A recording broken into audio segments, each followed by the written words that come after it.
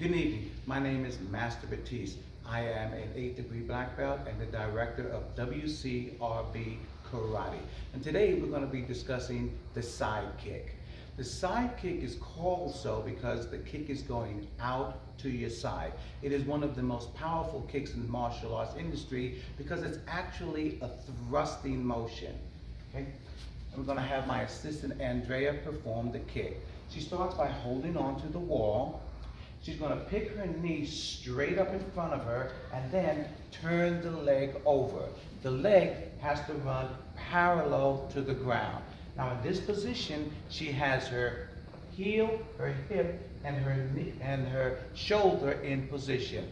To perform the kick, she locks the foot out and into place. There's your thrusting action. She's going to pull back.